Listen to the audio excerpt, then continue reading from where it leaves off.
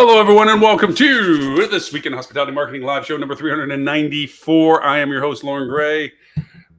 The mess behind us, but we are finally, whoop, that's my dog, Edison. We are finally past all of the replacement of the walls from our hurricane damage. So now we're at a point that it's a matter of just piles of messes that we have to change. So pardon the lack of signage and studio-esque looking things, but we are a little bit closer. Anyways, with that, let's get to our topic for discussion today. It actually was born out of a frustration email that was sent to me by a young woman west coast of the United States in California, where she was participating in a couple of different seminars, webinars, seminars, presentations, and so forth. And she was, to say the least, disappointed. She felt that the content was, by the speakers, taken off of a shelf that was stale and old and put into context of presentations. She was hearing, she was looking at data that was dated 2019 and graphs that were 2019. And they were still talking about silos of departments and how that needs to change. And just like a time warp, really, of going back 3 years, the discussions we had pre-COVID lockdown in some ways. And she also talked about the fact that there was no usable data. It was all about statistical impact of things, except for the one buzzword conversation, which was ChatGPT. Like, that was a buzzword of interest. Like, because it's in the news, it was something to be discussed. But there was absolutely no complete ambiguity as to what ChatGPT value proposition is. It's same type of standoffish. Well, we'll have to see what that is and what the future holds for hospitality, and basically rhetorical, circular conversations. And she said, can you talk a little bit about tech stacks and data of things that get used and how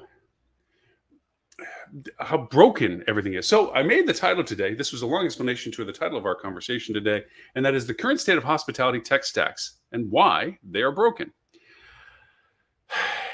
For the most part, if you're looking to, and by the way, she gave me a compliment, as we got a couple other compliments from people over time, of course, that we are very much on the front edge of discussions. For instance, ChatGPT, while people are sitting back because they really don't understand the functionality of it. They only are hearing the buzzwords and seeing what their people tell their people.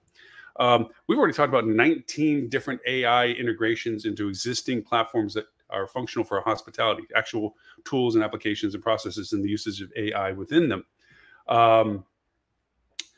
And yet people are still stuck on the start line for the most popular discussion, which is ChatGPT, which is actually one of the least engaging to our industry at this point because it's so broad in its perspective of value and usabilities. So what I want to talk about with tech stacks today, other than whine about outdated topics and websites and so forth, and that, strangely, just to keep on that tangent for just a second, is a persistent problem. You'll see it in conferences coming up. You'll see people that will use buzzwords and front edge stuff, and they'll I'm going to guarantee you that you go to any of these conferences coming up, high tech and everything else, AHLAs, same time as high tech, go figure that. Someday they'll all get along. You're going to hear a bunch about buzzy word stuff because it draws audiences. People are going to be like, I wonder what they're saying about that. Or, yeah, I heard that's the latest thing. What are they going to do with it? And it's absolutely of no use. There is nothing about what they're going to say at a presentation that is going to be helpful for what you walk back in the door of your business to do. And I say that very critically because I'm the one that sits at the front row raising a hand, because I figure if they're on stage, then they're an authority of what they're speaking of, hence why they're on stage, that they should be able to fend questions about the implementation of their opinion and perspective. I demand it of my audiences. I would expect them to think that they would get it from theirs.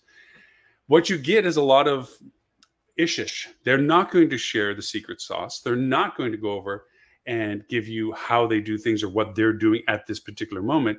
And that's why you'll see a lot of presentations that are historically based. They don't mind sharing what they did 3 years ago, because by now, if you haven't already been doing it, then doing it because they already did it 3 years ago means they're still ahead of you.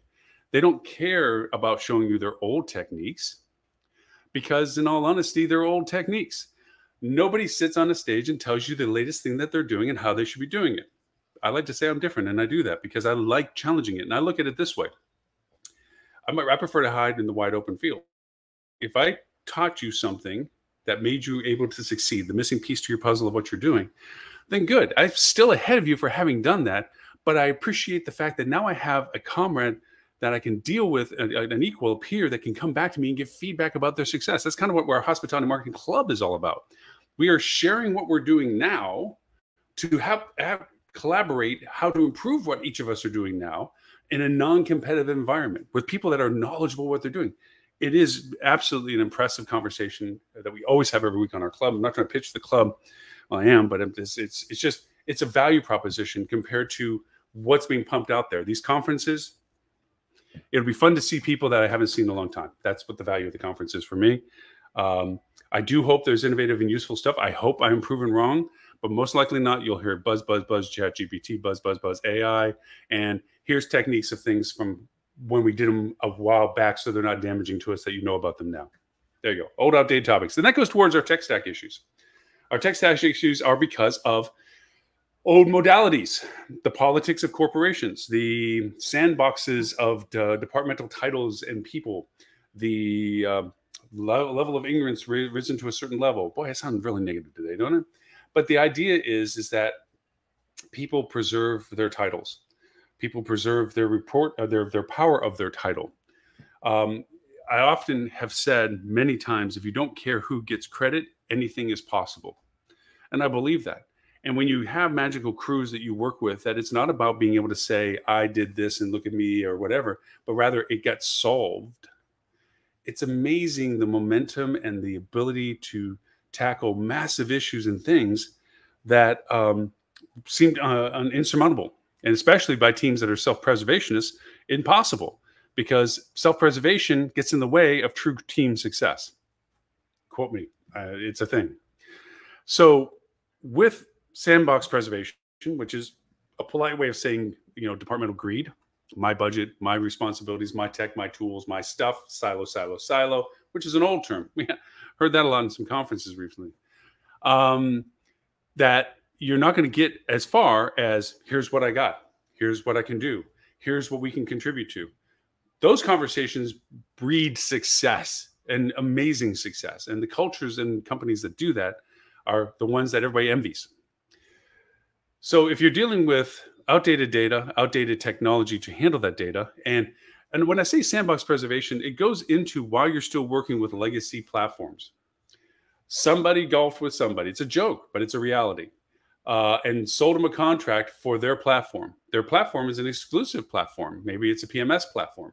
And even though they don't do the functionality of this other platform that you have, they'll charge you for the ability to communicate with them when it's really nothing more than a permission of, okay, we'll let them get these data fields, API stuff.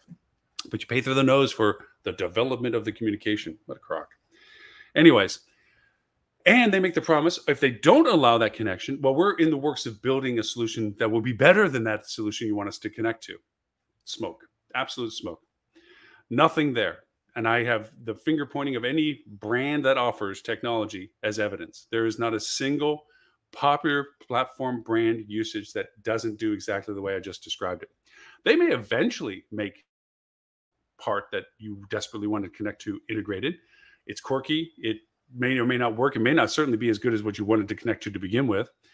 Or they may eventually get to it. But in the meanwhile, all of that revenue that you lost from not having that functionality is nothing that they point out to you and say, well, here's a check for all the revenue that you should have gotten had we done it 18 months ago when you asked us. They're not going to do that. Instead, they're going to beat their chest and say, look, we listened to you. I know it's not half of what you were asking us to do, but it's what you asked us to do. I have been on those calls. I've been on those meetings.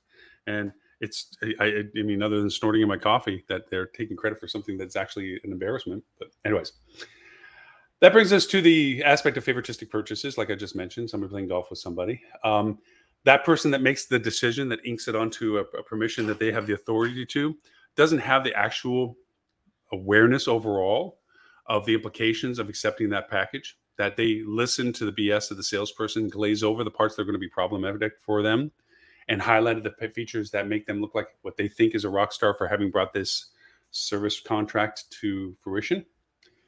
And then it's left for everybody else to figure out how to fit a round global object into a square two-level dimensional project level thing.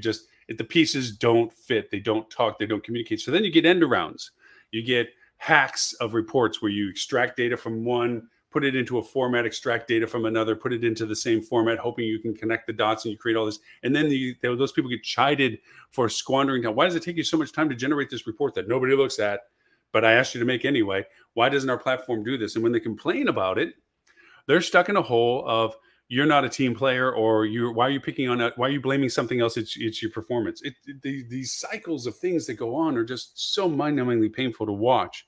I get the displeasure of seeing this from a third perspective sometimes with organizations as they go through. But the idea that these are influences to what should be technology's interface capabilities.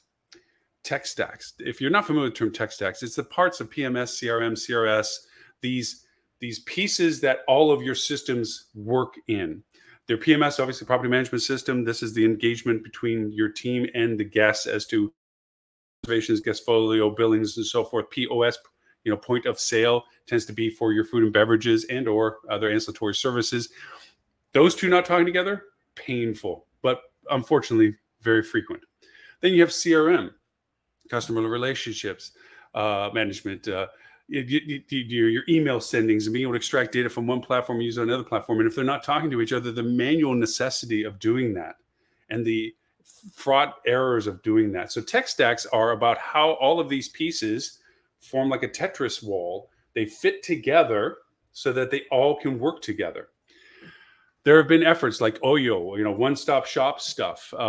Starwood, before it got put on the shelf with their Valkyrie platform, tried to create all of this. You see the Synexuses of the world, the Sabres, trying to be an all-in-one solution to the point of over-complexity. They offer a tremendous amount of variations of what they can do.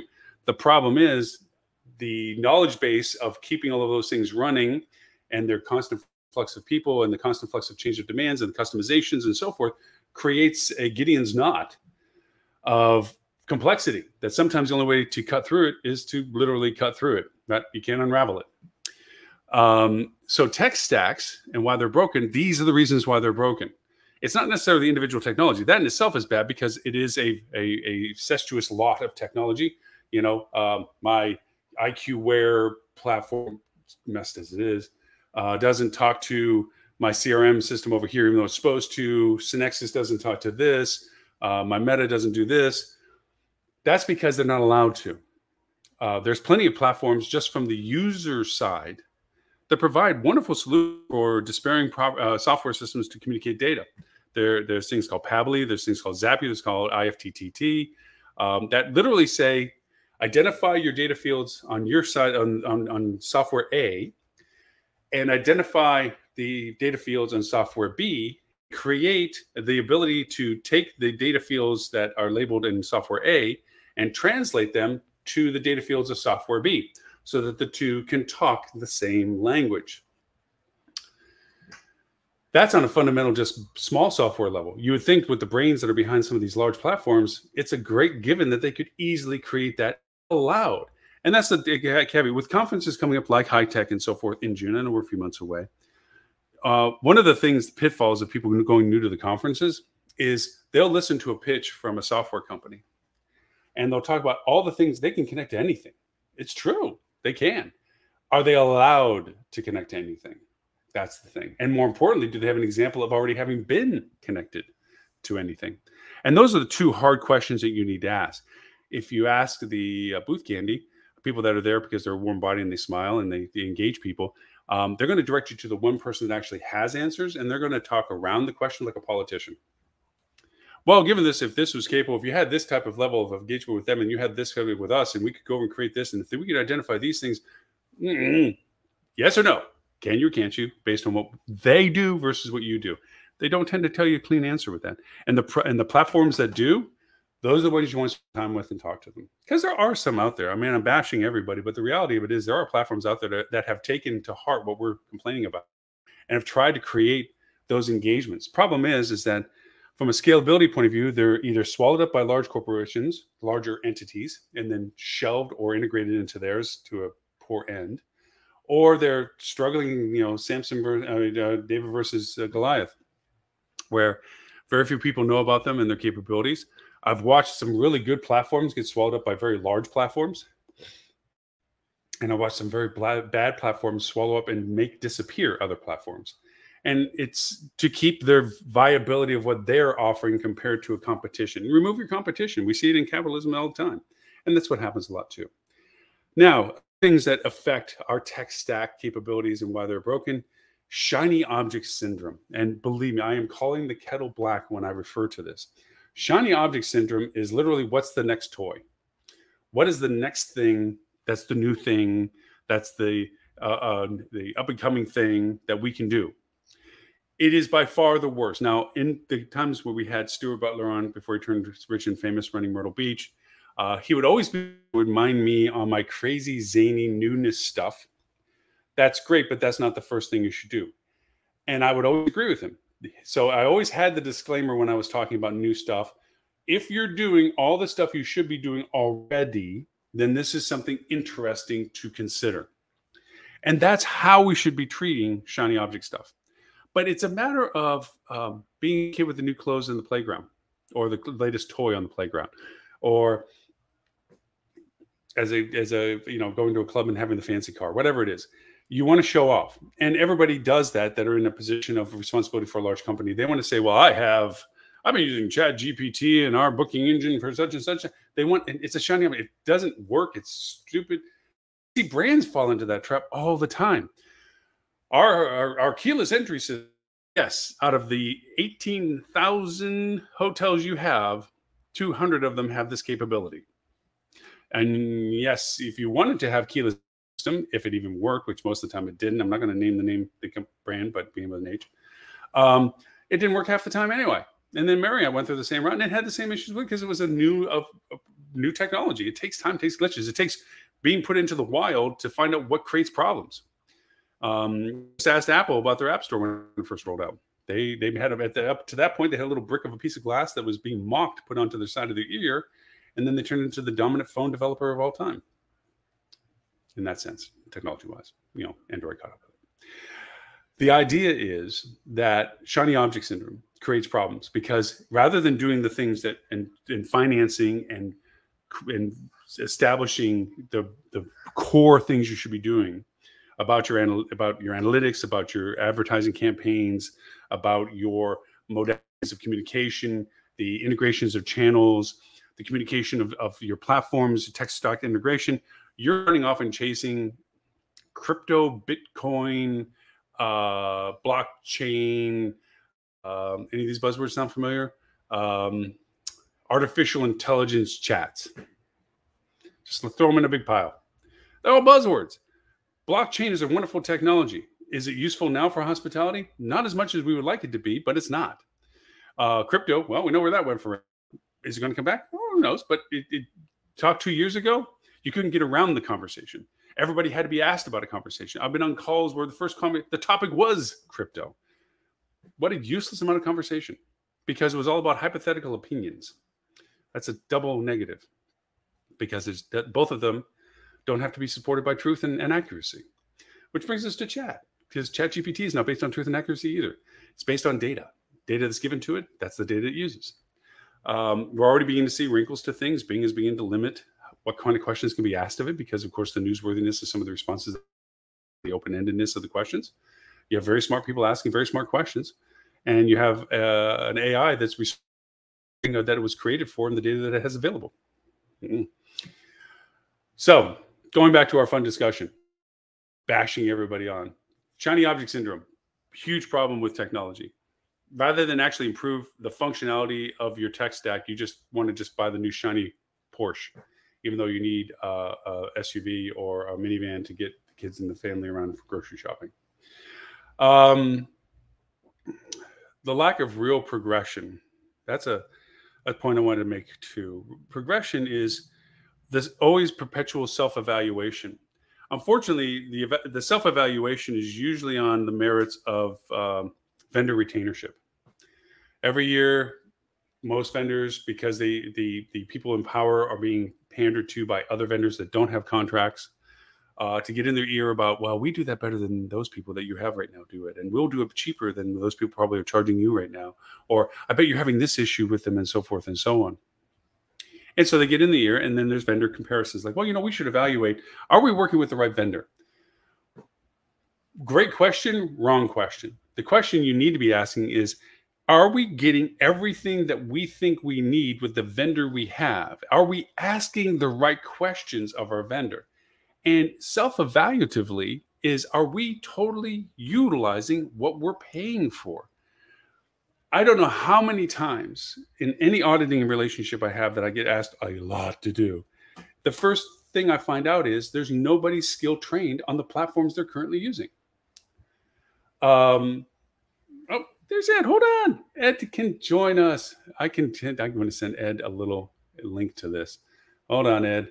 I'm going to find my link and send this to you. I think this is it. Love to have Ed come on in.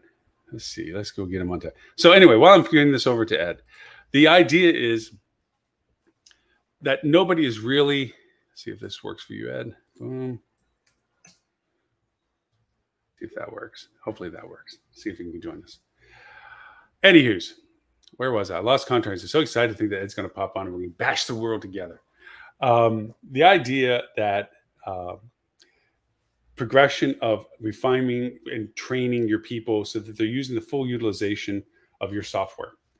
The painful part of this is, and Bonnie Buckheiser, who I used to go on tour circuit-wise speaking for HSMAI, we went to 33 cities together, so forth and so on. She's the one that coined this phrase. She coined this as Xerox training. The first person that gets trained on the platform retains about 40% of that, what they get trained. And then turn it, there's Ed. Come on, Ed. I'm in the world of bashing the world. Are you in for it, man? I'm all about it. I had a meeting shift and I started watching the live stream and saw what you were talking about. I'm like, hey, I like this topic. I like this. I like shiny objects. Yeah, I mean, I've so far been I made the topic of the current state of hospitality tech stacks and why they're broken. I've already bashed people on outdated topics. Bias, sandbox preservation of their title in the department, favor-tistic purchasing, shiny objects, and then I was talking about the lack of real progression when it comes to training. The fact that they actually don't even know the product they have in their own pocket. But I've been talking. You go ahead. So I think it's interesting. So first of all, when you talked about the problems that exist, did you talk about that? Most connections that vendors make together are a minimum viable checkbox to say that they're connected. Did not say it exactly that way. Just mentioned the fact that they just don't like doing that mostly. I don't think it's I don't think it's that they don't like doing it. I think it's they're very task oriented. I need to be able to say that I have a connection to this thing, so I'm going to do it the minimum viable way, and then they tend to just not go back to it, right? And customers tend not to challenge them to make it better. Mm-hmm. So, I think that's one of the challenges. Talking to, one other thing I'd throw in there on how to avoid shiny object or buying the wrong thing is you have vendors. Like, ask your vendors, who does a good job of solving these things? And just know that at some point you're going to have to filter whether or not the vendor's telling you about someone because there's benefit in it for them or not, but you can at least get information that way as well to make sure you at least know about what are the different options that exist in whatever problem you're trying to solve. So, I think those are just two interesting things to add on that side of things. Yeah, I agree with you, especially the minimal viable one. And it's a great point to make because, in all honesty, it's like saying I was in Philadelphia. No, you landed with a plane and made a connecting flight. You weren't really at Philadelphia. You're at the airport. And yes, technically, been to Philly. Yeah, I've been to Philly. No, you haven't been to Philly. But it is true that they, and usually sometimes because the people that are asking it in the organization, they don't even know what they're asking. Somebody made them go fetch and say, does that connect with such and such? And they ask the question, and the person on the other end is like, yes, it does. This one thing. Yeah. Generally, yes. Unless it's not sunny and there's right. Is. Yeah. But I also think, this is where good vendors why they're good vendors and they do well. There are a lot of great vendors out there Yes. that know this industry incredibly well and are an amazing resource, even outside their lane of, what's good, what's out there, what's interesting, who's doing interesting things with different products, like from a use side of things. And then also talking to other, companies like yours that have maybe already solved these issues or don't have these issues. I don't think we go outside enough to in our research. I think we just kind of Google it and then maybe ask one or two people and then just start moving with what do I buy versus even taking a moment and understand what are my goals, right? I think it's strange enough, but I always kind of equate it to relationship stuff. If whenever there's a question about the relationship, there's one or two ways that people react, like, oh my God, the whole thing's in question, or what can we improve that is raising this concern? And I have some clients that we work with, they're very good about saying, hey, we're not saying we have a problem with you. We just want to understand that we're doing everything we're supposed to do with you. So we're going to we evaluate, is there everything being connected correctly? Is everything being functioned at its full level? Is there anything that we should be considering? And not for the vendor to take it of we're under attack. We have to, and respond like they're going to lose everything if they don't. Sometimes it's good to have a third party come step in and help and evaluate. And also, it's a chance for the vendor to realize that it can re-educate the client on what they do, which is like I was moaning about just a minute ago, that training perspective. It dilutes over time, especially if through transitions of staff, it doesn't get conveyed to its full potential. Next thing you know, 2 generations in, and they don't know why their system doesn't do something, and it must be the whole system. We got to throw it on by a new one, and it's the fact that nobody knows what it is to make it work. Well, it's my favorite thing, my go-to. Whenever someone asks me about changing property management systems, I ask them, have you made a list of what you dislike about your current one? I thought about you when I made that comment, actually, because you're the one who made it. And the answer is almost always no. They know generally the things they dislike. So then I encourage them. I said, listen, before you do anything, before you waste any time, make a list of every pain point that you have and send it to your current property management system. And often what you find out is you're just on an old version or you're doing it wrong. And then boom, you don't have to change property management systems.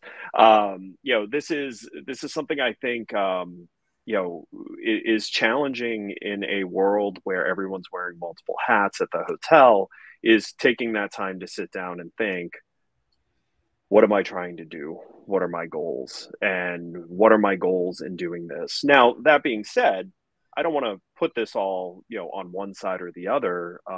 Vendors can build things knowing how hotels work, right? And they can either do that for evil or for good. The ones that do it for good build stuff that carries value, even if you only use a portion of it. Because let's be honest, I think if you asked every hotel, do you maximize, even your core system's capabilities, they'll say, no, we don't even come close to using it to what it could do.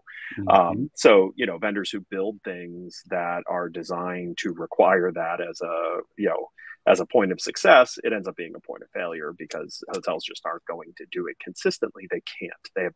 They're not staffed appropriately. They have a million other things they have to take care of. It's just unrealistic. Good vendors build stuff that will work with little to no effort, and will scream. Their architecture will scream when you're ignoring it, and there's opportunity, right? And there's lots of good examples of really well-designed solutions that do those types of things. I'll even add a small complaint to a vendor side of things. They sometimes move on. I mean, I've always had this complaint that the A team pitches it, but the B or D team is the one that's responsible for what it does afterwards. And a lot of times the people that are held as the account manager aren't really fully fluent in their platform's capabilities and functionalities. So they stop asking the right questions to the vendor, to the client, who also, after the A team talks to the A team that signs the checks, goes down to a D team or something that's responsible for the functionality. And so they're being handed something that they didn't get to be a part of the presentation. They don't know the whole thing of it. They may not be up to speed on what the whole platform is supposed to do. The platform representative isn't fully fluent as to what they do or don't know about it. It's an assumption on both sides. And the next thing you know, it's already started wrong. It's in 2 different directions already. And then they're afraid to ask questions. The vendor is of, what else do you see or what else do you need? Because they're afraid that it's opening a door of criticism. Like, oh, well, now that you've asked that, let me tell you all the other crap that we don't like. And they go off on these different tangents. I think that good relationships, like the way you described it, is that, the vendor goes over and says, I didn't know you needed that. Or I didn't know we have a whole project working on that way. Man, we'll add you right to it because we're working on that right now. That's when the conversations are fun. And that's when that's when it really works well together, I think. Well, and that's when it's a partnership. Mm-hmm. Yeah, it is. Yeah. And, that's when good things happen, right? For both the buyer and the seller in that case, right? So, I mean, when you talk about shiny objects, that's another challenge in the industry on both sides, right? Often the shiny objects that aren't great for the industry pick up steam because they're easy and quick, right? Yes. I have a widget. I can push that widget up and move on with my day and say, I innovated today. Versus, like new concepts, right? Me, I love bringing new concepts to this industry. But one of the reasons I love it is it's really hard because the industry resists learning about new concepts. There's always the early adopters. There are great hotel organizations that try everything. And listen, they move on from them quickly too, just as quickly as they try them, but they try everything. And those tend to be really well put together organizations that are always on the front edge of innovation in the space. But that's like 12 companies. I wouldn't even give them that big number, but I've trusted there's at least 12 that you know of, because for me, there's not a lot of, I can put on one hand that I can think of that I would say.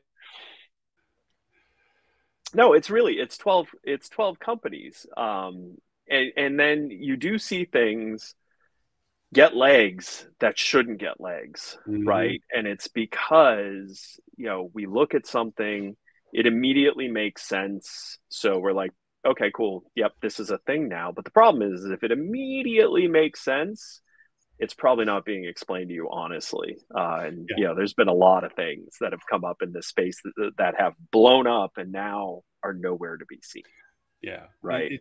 Going back to one of my earlier things that I was whining about, the politics of things, when you're making presentations about functionality, service profiles, metrics, and things like this, that's boring stuff. Nobody around a cocktail table goes and says, man, you got to check out my silver Pacifica van. That is one. I mean, it's the best vehicle in the world for their family because all the kids fit in it and they can throw a bunch of, but nobody No, they're bragging about their, midlife crisis red Corvette with the 4-barrel carburetor on it. They have to have this novelty aspect to themselves for bragging rights. And it happens in the C-level. I think a lot of times it's like, oh, that's what you guys know. Oh, yeah, we're already doing chat GPT with some blockchain connectivity thing over here.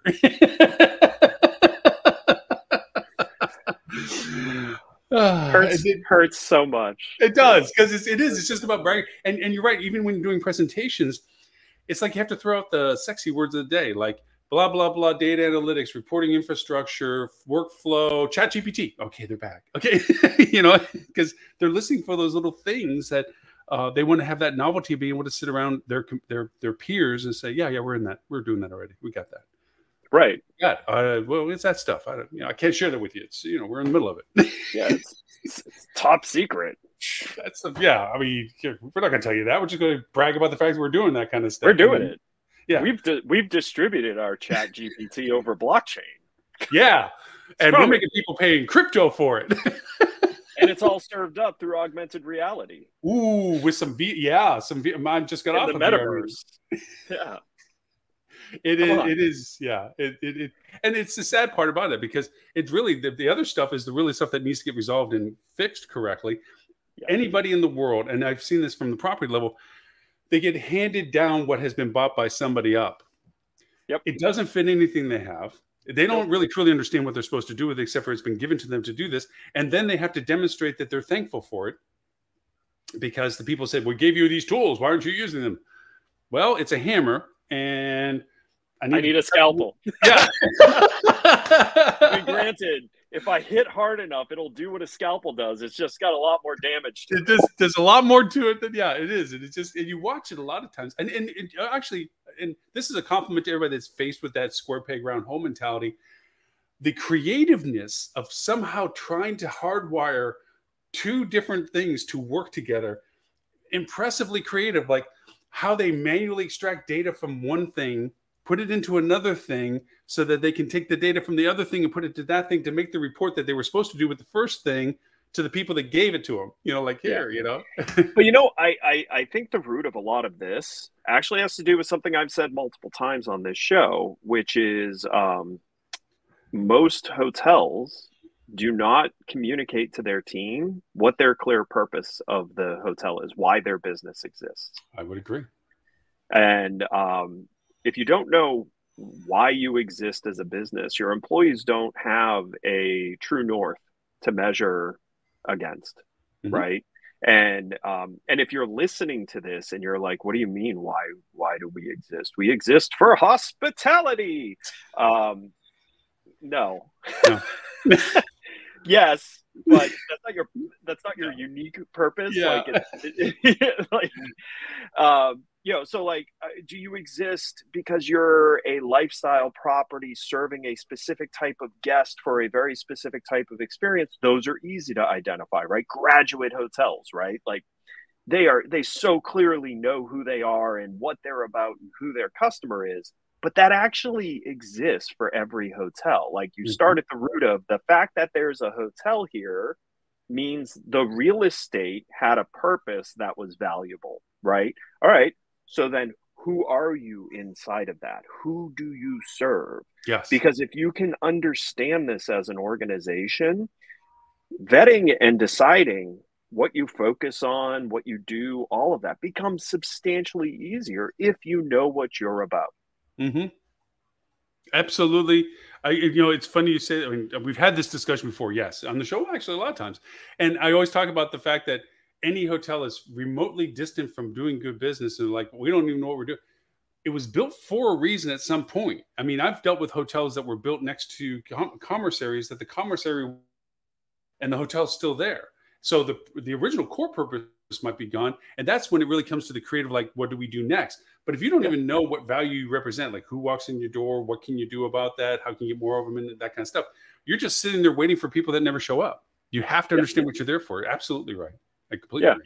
And listen, the challenge of that is we're not often in a situation where hotels have to think about these things because quite honestly, in our industry, we go through 10, 15, 20-year periods of be present to win. And that's a successful strategy, right? Yeah. Like every year, regardless of what you do, will be better than last for very long runs. And I get that it's like, why? Why try if that's the case, right? But if you had a vision for your property, your brand, whatever, that also helps fight off complacency. Yes. Yeah. And complacency is the rot of this industry. We go through it. We're not in it right now. We're not in a complacency period of time. But it had been, 13 years since the last time we were in this phase, like 2008? 8, yeah. I was looking back at 8 and say, okay, how many years that math? And then, dot-com bubble, little blip of 9/11, because 9/11 we recovered pretty quickly as a 96. Yep. 89. No, 88. Yeah. Right? When was the big real estate crash? Yeah. And then early 70s before that. I mean, right. So we tend to go through very extended periods of time where it's just easy to just keep doing the same thing over and over again because there's success in that. The problem with that is like eventually the music stops.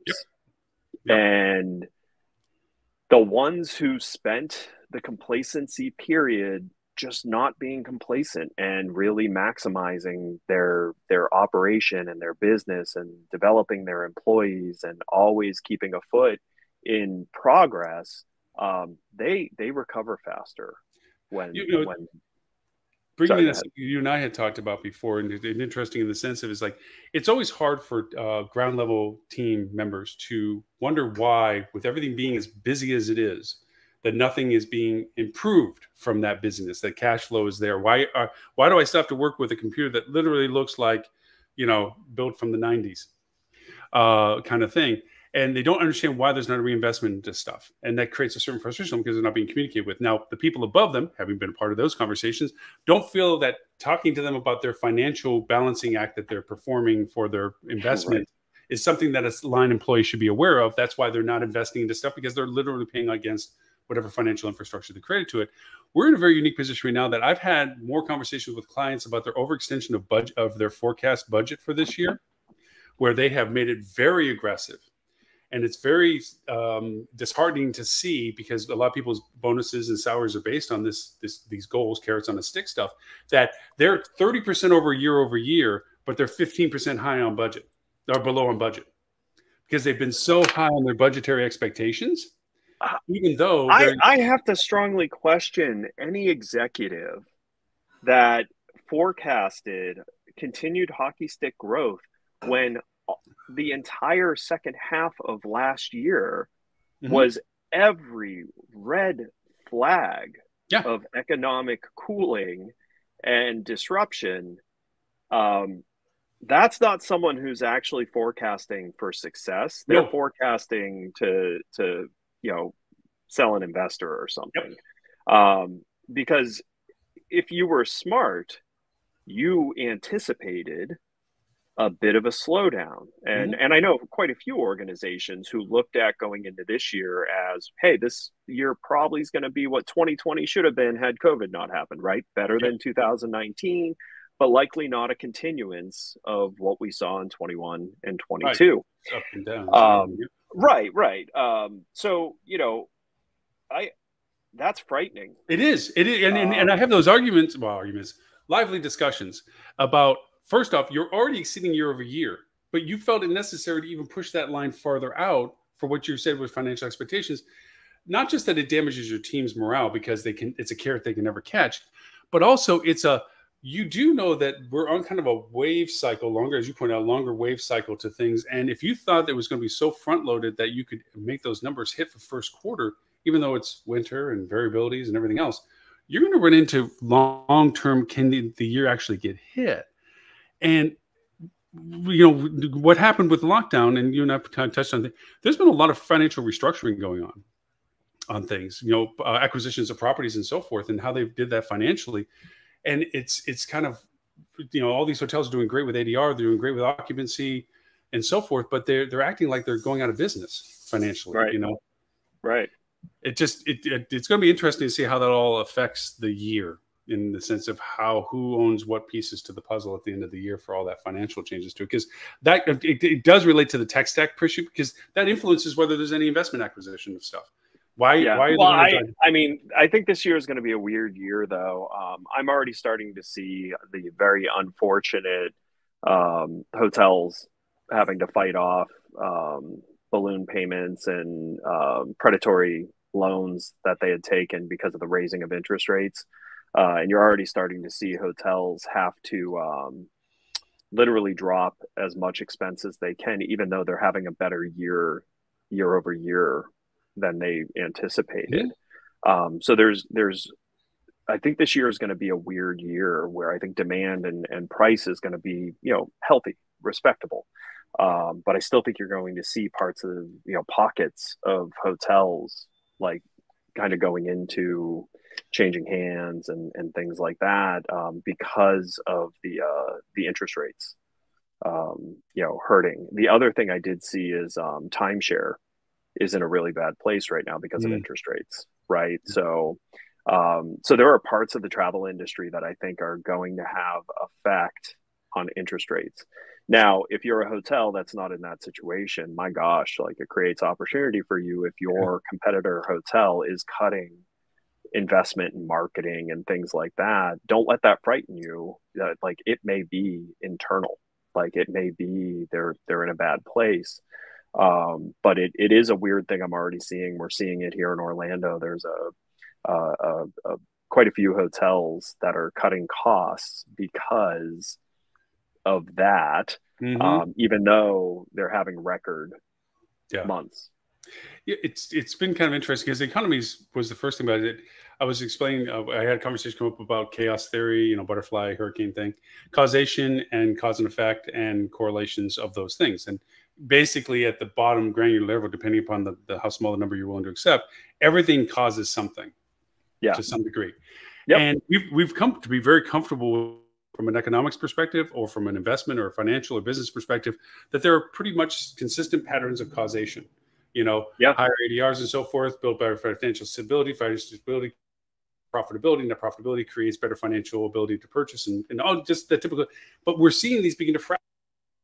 You just said some hotels are having banner years, but because of what they went through or how they structured it, that's still not good enough. I actually lost a client that was exactly the way you described it. It wasn't a big place, little place, but they had the best year they had ever had in their 24-year history. And they still got sold because financially they couldn't roll the note the way that they needed to. And they had to succumb to giving the hotel to another organization that could carry the note. Oh, that's sad. Yeah, it is. And it's just sitting there going, wow, it was people so and so on. But the reality of the finances of that is like really the hotel had been doing the best business that it had ever done. But based on the financial circumstances they ended up being into, they couldn't get past that point. And the banks weren't willing to do it because, and that goes back to something that you always love pointing out, banks love brands. Sure do. And this wasn't a brand, so getting a bank to go into on it is, no matter how good the numbers, it just doesn't seem to push it through. But it is. So, anyways, I think I took you off path here, though. What was the purpose of talking about the shiny object stuff? Because I've definitely no, I appreciate that. I mean, because it really actually relates back to the fact of why tech stacks in hospitality in general, just be generic about it, are broken, is because there's too many outside influences that actually don't solve the real value is just of looking at a tech stack from a collaborative, integrated capacity. And instead, they look at it from a fractional, departmental, hoarding preferences, political influences that create this camel out of a horse request. Because whoever wrote that check loved those people, wanted that platform that doesn't deal with this person that wrote this check for this platform that they had responsibility for. And now somebody is supposed to be responsible in the middle, and all they're doing is getting browbeated by both sides that say, "Why can't you make this work?" Yeah. And that's kind of where it was. That's where the shiny object came from, because a lot of times, I heard a discussion recently about electronic keys and how innovative that is. Oh my God, that's 3 years ago, 4 years, 5 years. It's been a long conversation. And yes, they are more prevalent today, but I still remember when Hilton announced it and they had it in 3 hotels? Yeah. To be the person to say that they did it, but really it's not to scale. Well, now electronic keys as hardware gets more functional. I actually think for that, though, is I think they were trying to create the problem it created, which is pressure on ownership that guest dissatisfaction occurs because you didn't do this thing, right? Yes. Like, I don't think that was a misstep for Hilton. Oh, I mean, for the purposes that they did, no, absolutely. Announcing it early actually was a pretty smart ploy because it created, because consumers, like, it was a nicety, right? Like, no one was like, I am not staying at a hotel that doesn't let me use my phone as a key. Like, no one was saying that, right? They were saying, hey, it's cool when that happens. Yes. So Hilton did hey, this is what we got. It's in the Honors app. Go to town. Yeah. And then that set an expectation that you were going to get that, even though it had all the right disclaimers that it wasn't going to be at every hotel. But basically, they got the traveler to be mad at the hotel owner for not having it, which, now look at what percentage of their portfolio has it. That was. Well, sorry, again, I took you on a side. No, but it's exactly. But the idea of it is that the conversations of what's considered to be worthy of discussion now aren't the same as that were 3 years ago, obviously, but they seem to be in perpetuation, minus the peppering in of buzzword stuff. And I mean, and that is something I do want to say is you will never hear anyone that actually knows what they're doing giving like huge praise to things that are 10 or 15 years away. They may nod to it. They may talk about it's worth looking at and experimenting. But anyone who gets up on stage and like goes deep into why the hospitality industry should be, considering blockchain does not at all know how the industry works. Like, there's just, and I'm sorry if I'm offending someone who did this, but like, I'm smiling because I know who you're talking about. To the people who know, like to the smart people in the room, they're going, why on earth is our industry talking about doing something with this in the short term? Yeah. Like when we can't even do email correctly, right? Yeah. Like, and we can't, have high functioning e-commerce funnels, right? Like, and why I say that is it's one thing to talk about it and open the dialogue and have vision conversations. Like, so please don't take me as like anyone who goes up on stage and says chat GPT. It doesn't know what they're talking about. That's not what I'm saying. But if anyone's up on stage saying we are deploying chat GPT as a core strategy this year, no, like there's no. Or makes a keynote out of blockchain. Just say it. Yeah, and why I say that is to what I saw you talking about before I texted you, which is if you don't have your house in order, like you can't be doing things like this. Mm-hmm. Like you really can't, and you can't develop something if you're not going to do right by it, right? So that's my other thing. Like, is you see companies often go down this path of building stuff, and it's kind of insulting because it's like building the first version of anything is actually really easy.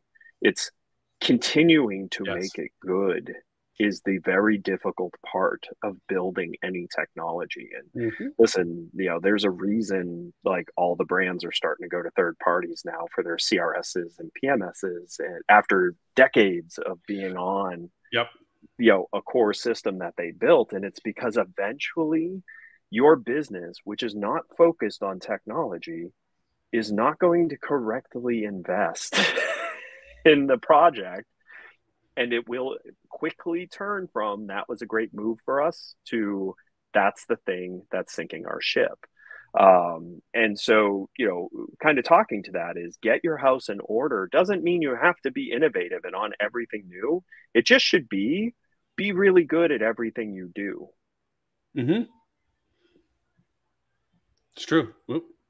Yeah. Did you lose me? No, I got you. No, Did it freak you out that I paused to allow you? Yeah, to I was like, what? Like, you're like, Ed must be frozen. There's no way Ed paused. No, Ed paused. Holy crap, that was for emphasis and point. But yes, it is very true, and it is one of those things. And I touted about Stuart Butler, omnipotent man of Myrtle Beach, the king of all that he oversees, and all that. But no, he always was the one that when I was all geeking out and passionate about new innovative ways of plugging widgets into widgets, he's like, it's great. Did you do all the other stuff first?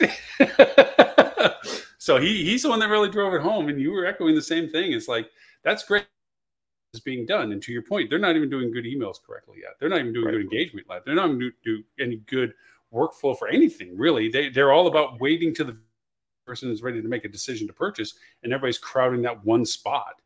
They're not building the relationship. They're not maintaining the relationship.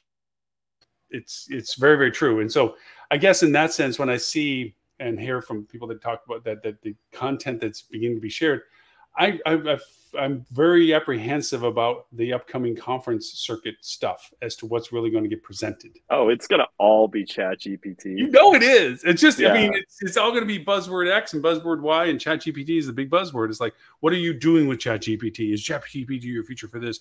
What kind, content, so forth and so on. It's like, it's a fun toy, but other toys that are better.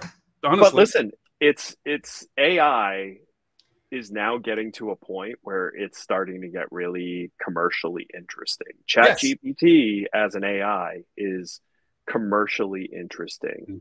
But I gotta be honest for you, it's not for the hotel industry to do themselves. No, not at all. Because first things first, AI is not ready for prime time yet.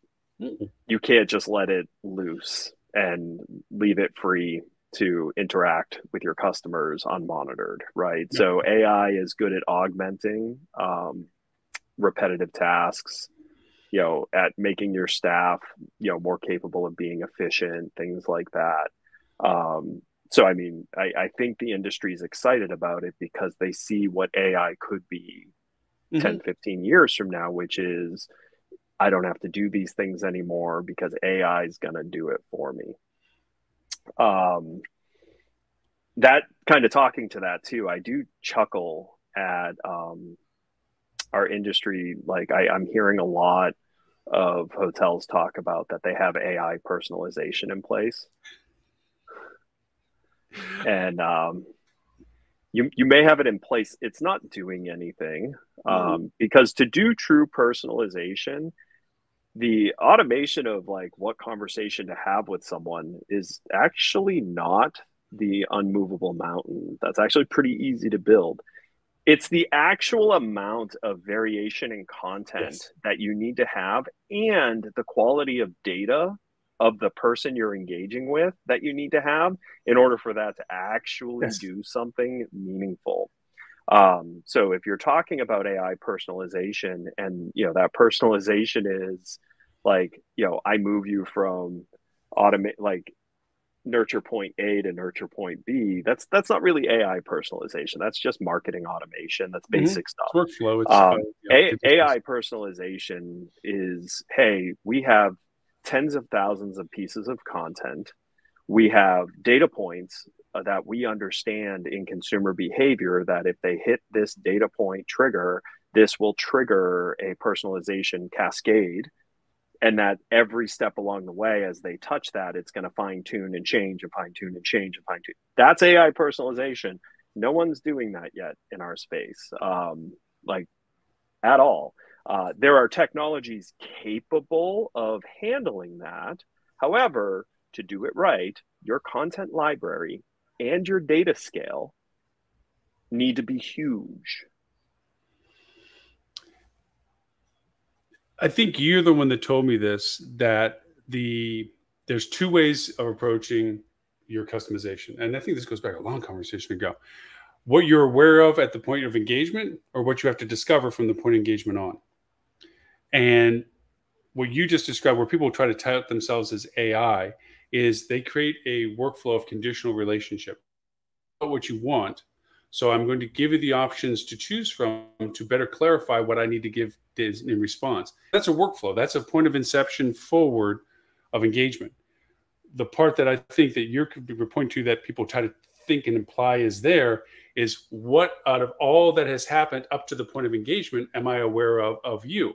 Your preferences, your personalities, your engagements, your interests, your histories, all the things that are tangible gatherings of data.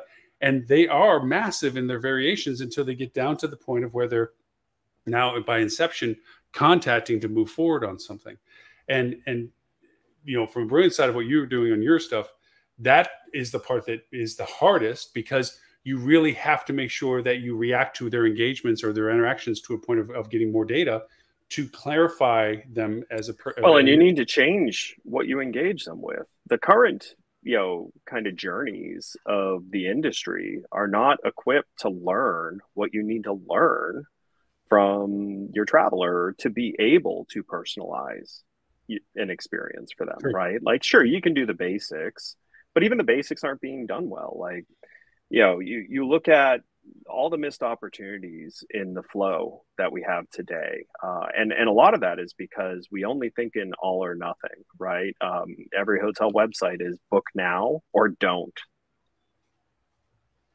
So, well, what percentage book now? It's like maybe 1%. Good hotels, maybe 2%. The rest don't. So you're, 150 room hotel. How many bookings are you actually getting a month?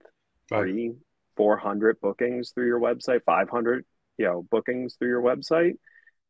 But, when you look at the scale of, that's 1% generally of the people who visited your website, you didn't learn about the majority of the people you interacted with. So what are you possibly personalizing if you don't know anything about 98, 99% of the people that you're interacting with? There's nothing to personalize there. I have a statistic that was shared in a recent presentation that said that 68% of all sales in travel and tourism are made online in 2022. Yeah, including OTA. Not seen what it wasn't. yeah. Including OTA. Yeah, including everybody that's basically standing in front of you in line for the whole process. Yes, absolutely. Yeah. So I mean, but this is my point. Like, it's good that we talk about these things, but if you want to be part of that gang talking about it, also spend time thinking about how do we get there? How do we use AI personalization? What value does it bring? And are we in a position where the investment to get to how we should be using it makes sense to the economics of a hotel? Right? Like, these are the big things. The other thing I'll say to you though too is, like, if you don't have scale, AI is not for you. But it doesn't mean you can't build really good marketing, because you can fake personalization pretty well. Right. It's to your benefit. You're not large. Because if you know your customers, if you know your customers and you know them well and you know how to classify them and how to look for them, you can build really nice engagement that will be really great without AI. AI is for scale. Like, AI is not for small scale. Like, there's very little benefit in AI if you don't have scaled data and scaled content. AI helps you make big things little, right? So my joke has always been AI makes big data little. Yeah, it's a very good, very true statement.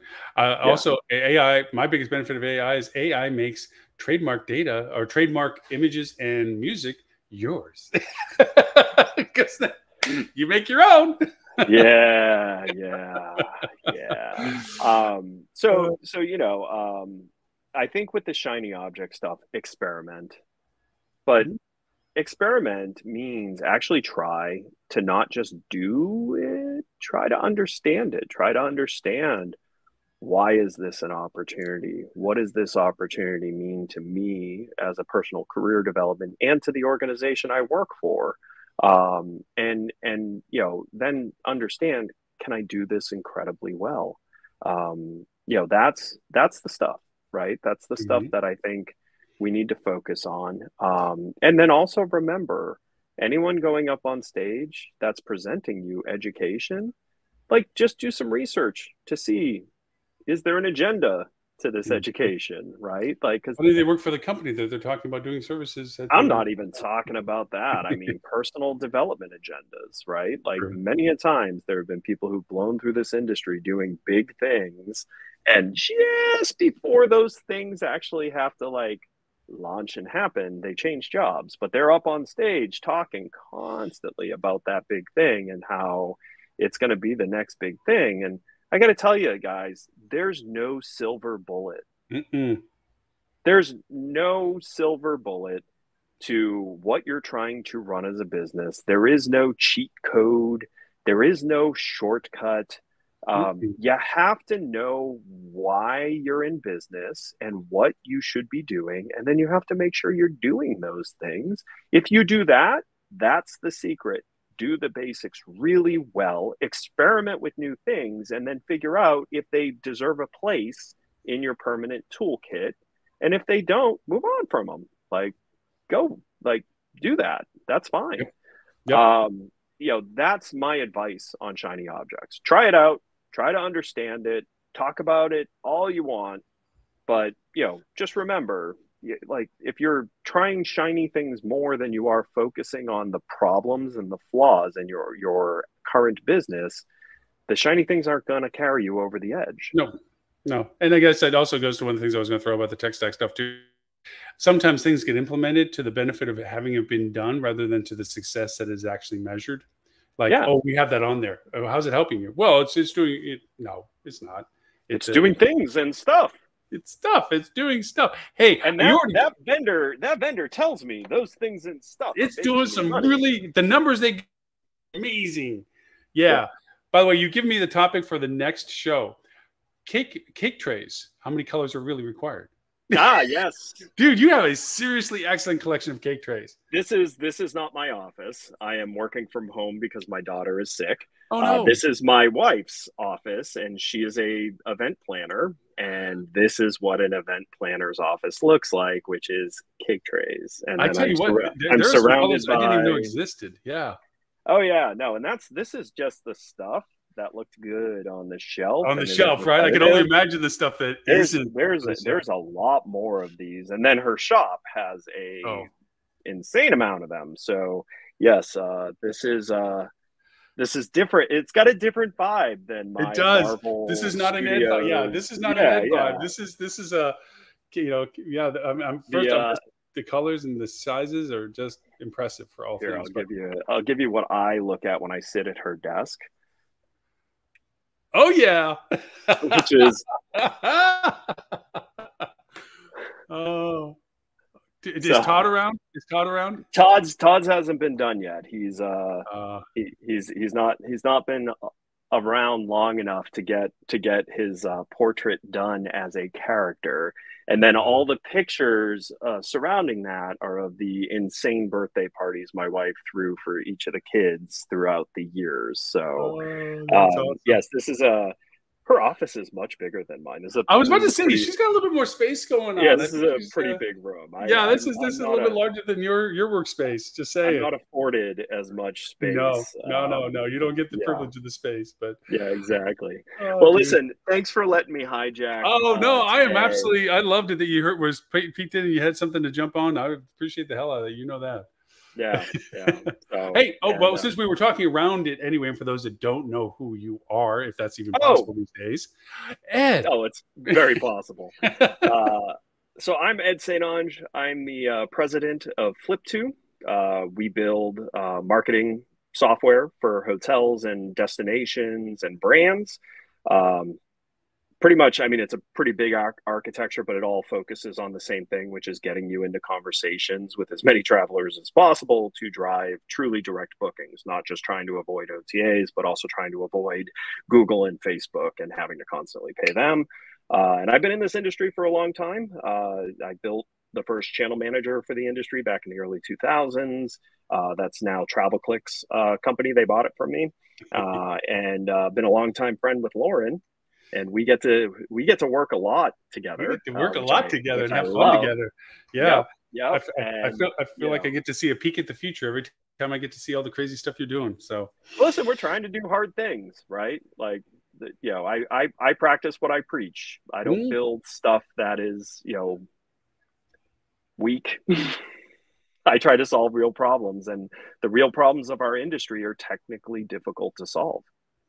I would say out of all the things, you listen to what needs to be heard in that sense of fixing the things that, anyways. Yes. And it's awesome that you're back and at least be able to pop on the show for here that you had a free up of time. Cause I do know how busy you actually are. And I need ChatGPT to automate my job. And that's I think we use it 2 more times. We're going to get indexed completely different for the show because the word will be used, heals 3 times and we automatically get higher rankings because we use the word ChatGPT. Like Beetlejuice. Exactly. Like Beetlejuice. We'll just be pop up. But I do hope your daughter feels better. I didn't realize she wasn't well. Just a cold, but it's nobody wants to be alone when they have a cold. Nobody wants to go do anything when they have a cold. It's good when dad exactly. So exactly. So, but thanks for letting me pop on. This was a fun conversation. I got to go get ready for my 1 o'clock call now. Now the real job comes back. Yes. Yeah. I got to go do real things and not just rant and tell people how they should do things where everything I'm saying you should do is incredibly difficult to actually do. So don't think that's not lost on me that I know the advice I'm giving is not simple. No, it's true. No, but it is truthful because you do practice what you preach. That is for sure. Sure. So anyways, thank you, sir. Good to see you. Mr. Ed. Great to see you. Have a wonderful weekend. Thank you very much. We'll see you soon. Talk to you soon. Have a great weekend. Bye-bye. Well, that was awesome. I love talking with Ed. Ed is probably one of the things in the transition of shortening the show and so forth and so on is we don't get the opportunity to grab so many guest speakers as much, but I always love when they can join. For transcriptions of this and replay of this, obviously we'll be doing 11:30 a.m. Sydney, Australian time for our APAC friends, 11:30 a.m. Wednesday UK London time for our EU friends and Middle East friends. Of course, you can always catch us forever on I Love Lucy reruns at thehospitalitychannel.tv. We hope that you had the chance to watch us live on your own TV, because we have a TV channel called the Hospitality Channel. You can get that on Roku, Google, Amazon, or Apple. Just look for the Hospitality Channel, where the show's always on the free side of that. And of course, our Hospitality Marketing Club. If you're a hospitality marketing professional, want to work with or collaborate with peers, ask questions, have open discussions, non-competitively share ways of doing things better in real time, real functional things, you can join us at hospitalitymarketing.club. Just put your email in. I'll send you an address. I'll send you a quiz. Pass the quiz to show proficiency, and I'll send you an invite. You can join the club and have conversations with peers. So with that, my name is Loren Gray. I sincerely appreciate the privilege of your time, and I look forward to catching you all next week. Till then, have a very safe and happy weekend and week. Bye.